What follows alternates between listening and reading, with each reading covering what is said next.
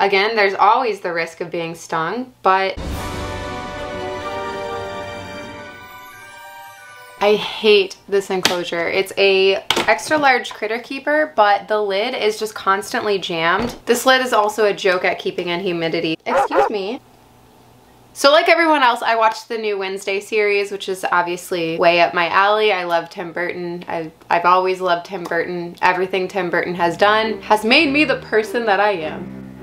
And one of my favorite parts of the show was the little tiny scorpion storyline. They wondered what kind of freak would have a scorpion for a pet. So I know it's just like a teeny tiny part of the show. If you haven't watched it yet, you absolutely need to. But like Stranger Things, there was that like little spider, you know, storyline. Wednesday has a little scorpion storyline in it. And I'm not going to say too much because spoilers, but it kind of inspired me to go ahead and finally rehouse Jinx, because I have been wanting to forever and I haven't. I didn't really know what to rehouse her into because she's in the largest critter keeper that they actually make, and I feel like it's still just not big enough. But then of course recently Tarantula Cribs came out with this giant cube enclosure, and oh my god, it is gonna actually be totally perfect for this scorpion. I don't know why I just now realized that, but here we are. So yeah, we're gonna set Jinx aside and let's go ahead and prepare like a awesome new enclosure that's gonna hold humidity better, that's gonna give her more room. And I also just want to add in a little bit more decor, things to climb, places to hide, all of that. So let's get into it. Let's do a quick little unboxing.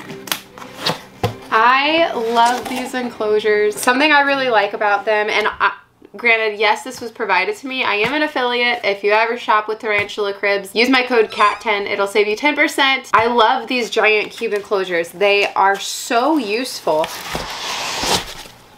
Because the thing is like large critter keepers have that top that just lets all the humidity out immediately. And Exoterras also have that problem. They come with the mesh lid, which, you know, mesh in itself is a little bit of a debatable topic due to like safety concerns with tarantulas and stuff. But this is like the size that I need, and it's not a screen top. It's not mesh. So this is the ventilation on the top, and there is plenty of it, not enough to actually like dry out the enclosure. And as I was leaving his warehouse yesterday, he stopped me to have me also try this new lid for it. So I guess if you do put a more arid species of scorpion or tarantula or whatever in it, or something that just needs more ventilation, there's also this option now, which is really good. Most of the enclosures actually have this option on their website. So because Jinx is an Asian Forest Scorpion, I'm going to stick with the lid that it comes with, but this is a great thing. I actually have a flat rock scorpion I'd like to put in one of these eventually, so I would probably go with this lid for him. All right, so for the substrate, I'm going to use just some Reptisoil. Yeah, that's a ton of substrate. Like, let's just compare. This is gonna be so much more space for wandering and stuff. The scorpion is like fairly active, so that's gonna be a great benefit for them. I am gonna actually mix a little bit more sand in it. Now, this substrate already does have sand in it, but I just wanted to put in a little bit more, and then we're just gonna mix it up. Tulip, you can come here and like be curious and look at it, but as soon as the scorpion comes out, you're gonna have to go in your kennel because I can just see you sticking your nose right on it. Isn't she so precious? She's so good, you guys. Things are going great. I mean, she's a little crazy because she's a puppy still, but like just really like started to fit in, and she's grown a ton. She can jump on the bed now, which is good because she used to wake me up in the middle of the night going trying to get on the bed. All right, this consistency feels fabulous. And now we're gonna start putting some decor in it. So I actually have this old perfect piece of driftwood for it. So yeah, this piece of driftwood will be awesome. I'm just gonna put it right here, and we're gonna bury it a little bit. Here's a piece of cork from the tank it's already in, so I'm gonna probably just put some cork around, and that's just gonna give it like more things to climb on. They are pretty active. Ooh, yeah, that looks good. So I'm gonna put in a nice generous sized bowl. This is because they do actually like to go in their water dish and just chill or just walk through it, at least from what I've observed. So because this water dish is really deep and I do know that it's gonna climb into it, I wanted to throw in a few rocks And that will for sure be enough to help it get in and out of the dish if it has any issues. I also wanted to throw in some of this moss. I absolutely love frog moss. It always makes enclosures look so much better. Put it right by the water dish. And I'll give you guys a better look too when we are done, but it's looking pretty awesome. And of course, for no reason other than just aesthetic purposes, I am gonna throw in a couple little mushrooms by the moss because it's cute. And now when I make enclosures, it just doesn't feel right if I don't put some of these mushrooms in. Now I actually do like some of these wood chips that are in the old enclosure. So this, we're just gonna get rid of this. We're done with that. No more of that, that's going away. Okay, so I'm just gonna take some of this and I just wanna sprinkle a little bit around just because it looks cool and I just like it. Gives a little bit of the texture, makes it look cooler. And then finally, we are just gonna do, very predictable, but some leaf litter. Oh, and then there are some springtails still in here, so I am going to just put some of these in there as well. We are just gonna give it a good misting. Make sure it's nice and humid. So here is what we have. We've got driftwood, cork bark, wood chips, moss, mushrooms, a big, big, big water bowl with some rocks in it, leaf litter, and like a ton of substrate. And as you can tell, this is a little bit longer. You've got like a couple, like about 2 inches longer, but it is still so much smaller because if you look at the base, it's tiny. So yeah, let's move Jinx on over and see what she thinks. I'll probably do a little handle. So let me show you just like how I handle my scorpion. I will say that Asian Forest Scorpions, Flat Rock Scorpions, Emperor Scorpions, all of those are very dicey. Some might tolerate handling, some might not. Getting stung is always a risk, always a risk. So, you know, keep that in mind if you ever attempt. The venom is comparable to a bee sting, I've heard. So normally what I do is I back them up into a cup like this. I put the cup down and we just back up, back up, back up, back up, back up. Ta-da! And that is like super easy. They're not hard to rehouse at all. So here we are, the Asian Forest Scorpion. I'm not sure exactly what species mine is. So once I get the scorpion into this, I can pretty much easily like manipulate them into going where I want. They're not very grippy, so just... Of course, today is going to be like, I don't want to go on your hand. Usually it's like totally fine with it, but today we're not really sure.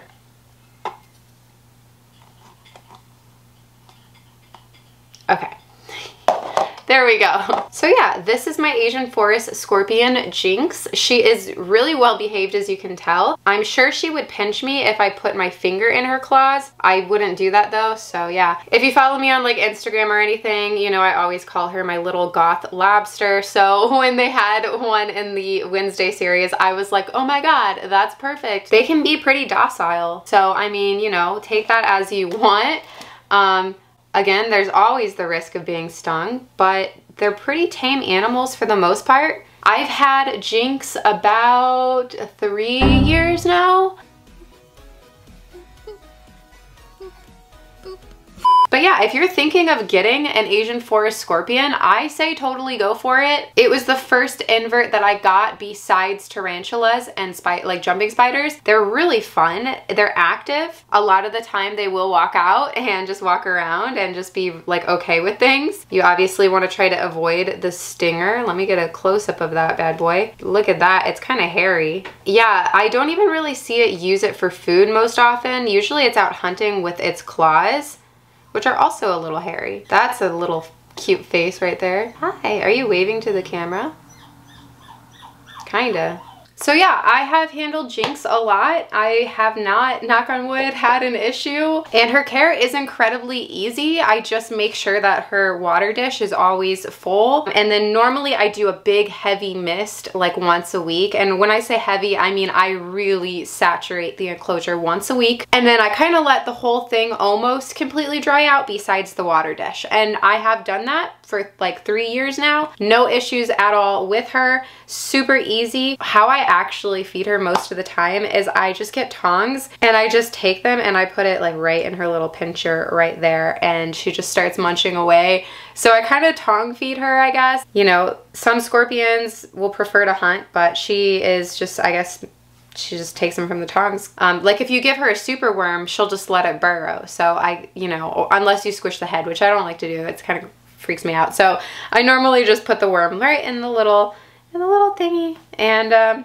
yeah, she's really cool. I really love keeping her. You know, their personalities, of course, vary. So please do not try to pick one up and get stung and be like, Kat did it and she didn't get stung. Well, I haven't gotten stung yet. There's always the possibility that one day Jinx is gonna wake up and she's gonna be tired of my shit, and she is going to take that little tip of her tail, that little pokey part, and she's just gonna say, here, have it. But anyway, let's go ahead and try to put her in her new enclosure. How am I gonna put you in here? There you go.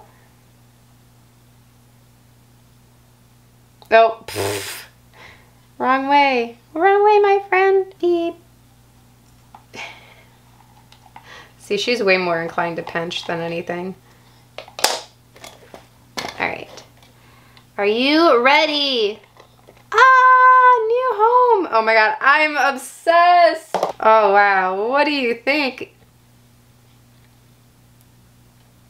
It's such a big improvement from the extra large critter keeper. Like, look how much space she has to explore and do scorpion things. I do know that some people house Asian Forest Scorpions with other Asian Forest Scorpions. I've never done that before, and I don't think I'm gonna try it because a lot of times they end up cannibalizing each other. I know people ask that question a lot if they can be cohabitated. You're gonna need a lot more space than this if you wanted to put more than a couple together. Where are you going? Your tail so you can't sting me. Yeah, you're on your tail so you can't sting me. Yeah.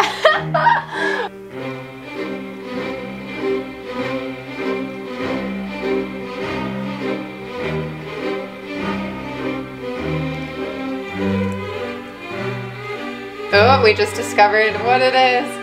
We're like, yes, I will take it.